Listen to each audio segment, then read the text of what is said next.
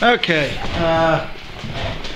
I'm going to show you guys how I make a universal mold. Universal in that you can make any kind of blank with it. A standard PR blank or aluminite blank with no tubes in it, or with the tubes embedded in it already. It's a resin saver type mold because it's almost 3/4 of the diameter is round already, just when you make the mold, and it's pretty easy to do. So what I've got here is something called Easy Mold Silicon Putty by Cast & Craft, available at Michael's, AC Moore, those type places. What comes in the box is 2 little containers. One's white, one's purple, and the instruction sheet. I'm going to go through the instructions so you don't need to look at them. It's a 2-part silicone putty. You work it with your hand so it's not messy. Rules are real simple. Get approximately equal portions of it. Knead it together for about a minute till it's well blended, and then form it around whatever your object is that you want to make a mold of, and let it sit. It says on here, I believe, that it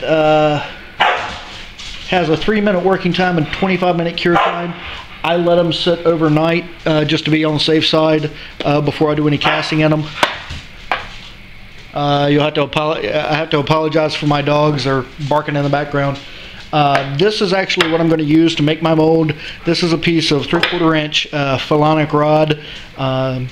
You can use anything for your mold. I've used pieces of wood. I've used Delrin. I just wanted something that was 3/4 inches in diameter and long. You'll notice I've got a lot of length here. This is probably about a 10-inch piece. I would take a guess at off the top of my head, maybe a little bit shorter than that. And I'm going to make a mold that takes up the entire thing so that I've got plenty of space to work with. So what I'm going to do is I've got 2 packages. Each package that you get comes with a 1/2 pound, which I've already made this mold and this mold out of this first kit. I probably won't have enough left in this kit to make the entire mold here. So what I'm going to do is I'm going to take the last bit of this first kit and part of the second kit to make this one. But you literally just reach in with your fingers, grab this stuff out, and you can see, even though this is a silicone putty, it does not stick to my fingers. It's not messy. It's easy to work with. I've tried working with silicone, like caulk before, and that's really messy, sticks to your fingers, can never get it off, it seems like. But this stuff is much easier to work with. Again, just reach in, and that'll be the end of that kit. So you can see I've got 2 wads that are approximately the same size. I know I'm going to need more on this, so let me just open up the second pack.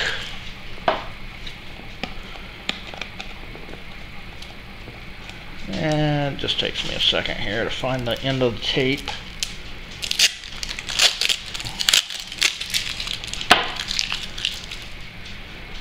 So I'm going to take out probably about that much more.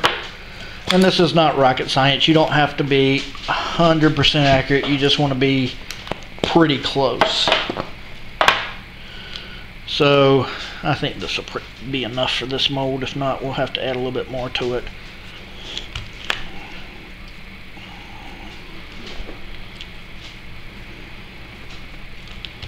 So 2 pieces approximately equal. Now I'm going to merge them together, and I'm just going to work this clay, kneading it together for, like I said, about a minute. You want to do it pretty quick, because once you start doing this, it starts curing on you immediately, but you've got a little bit of working time. And what you're looking for is you want it to be an even color, no swirls. For example, this would not be good.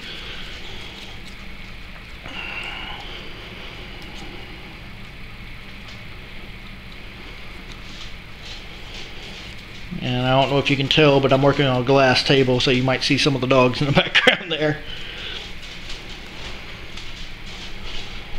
Okay, now we're starting to look better. It's a uniform color.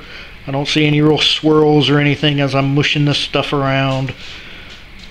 It's just kind of there. Okay, now what I'm going to do is I'm going to roll this thing into a log. They tell you to roll it into a ball, which is good if you're doing a smaller object. Since I'm doing something that's 10 inches long, a ball ain't going to work. But what you're looking for is to try and get it air pockets out of it, and also make sure that there are no or try and work out any creases and things like that. So you can see, just want to work this thing down. I want it to be approximately the same length as my piece here, so that I can form it around it. Now I'm working on just a piece of this is actually just a manila folder. Now I'm just going to take my rod here, get it pretty close. I'm going to press it down into the mold, into the putty, and then just pull the sides up along the edges.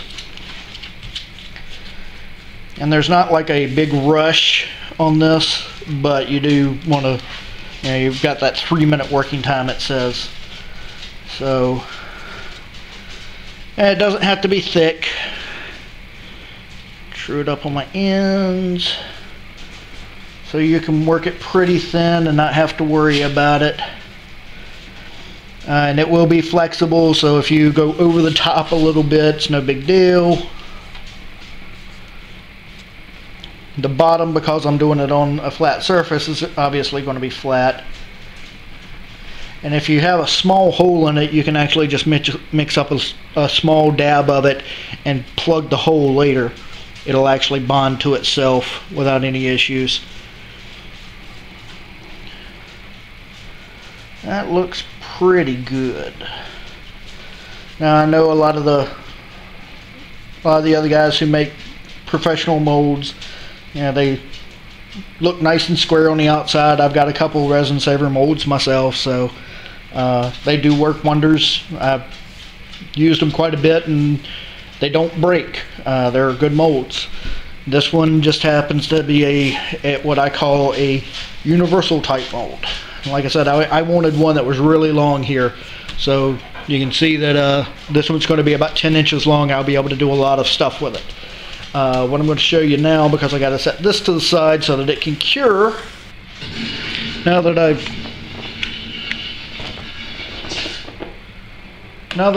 set that mold aside to cure over there, I'll show you the other two that I made a couple weeks ago. These are made. I made these two out of just pen blakes I had laying around. I had already turned them to 3/4 inches or slightly under, so they fit in my collet chuck, and they're pretty smooth. So I use them to make my molds. If you listen here, you can see that they are very tight and they actually snap whenever you press them down in there. So they're very tight molds, and materials, when you pull them out of here, it forms a very tight bond there. So it is a little bit of an issue, but they're very flexible. Also, you can see I can bend it in half without any issue. They're thick enough to be a mold, but thin enough to be very flexible at the same time. The reason that I call them universal molds, and the whole reason I made the longer one, is because I wanted to do a full pen in one cast, and this is actually a set of tubes for the Reinhardt or Baron, and what I've done is I've made Delrin end caps, and they're 3/4 inch Delrin, so they snap down in here, and as you can see, forms a tight bond. You can move it, but it's still pretty tight, and when you pour your resin in, it should not bleed through on the ends. I can fill it up most of the way here, not quite full. It won't be quite fully round, otherwise it'd run off on the ends, but I can get a pretty close type of blank out of this and not waste a lot of resin. The Delrin doesn't stick to the PR or the aluminite, so once it's done curing, they snap right off, and I'll have completed blanks at that point. Thank you very much.